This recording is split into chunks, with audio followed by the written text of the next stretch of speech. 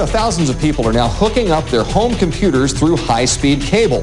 But in Dollars and Deals, we're going to show you how you might just be making life easy for hackers. All the details coming up on Eyewitness News. Live, local, late breaking. You're watching Channel 10 Eyewitness News.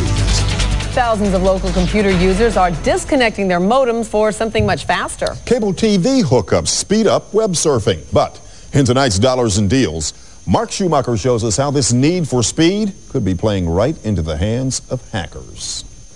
If you have a standard phone modem hookup to your computer, then you're the only one on that particular connection. However, with these high-speed cable hookups, you're basically on a highway with dozens of other people in your area, and if you aren't careful, they could have easy access to your computer files.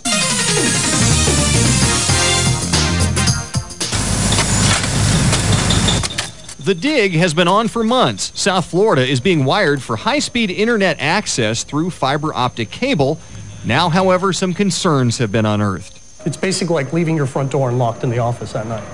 Paul Zimmerman, a computer engineer, says these new cable connections are great and can be safe, but many of our computers are set up in such a way that we're inviting hackers right into our home. What I'm seeing on the screen here is actually what's on the drive of another computer. Here's how it can happen. Using common programs for finding internet addresses, Zimmerman looks one up and then links up. If the other person has not disabled file sharing on their computer, ahead of time I created a little icon called I hacked your PC. Then Zimmerman can do anything.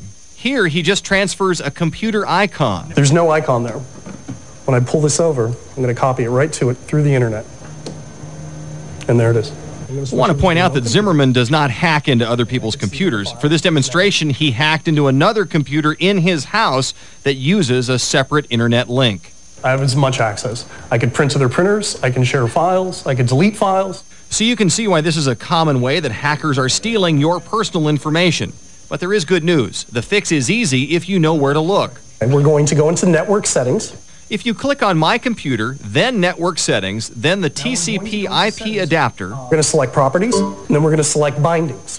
Then when you see File and Printer Sharing, you turn it off. Another good safety measure is to use passwords to get into your computer.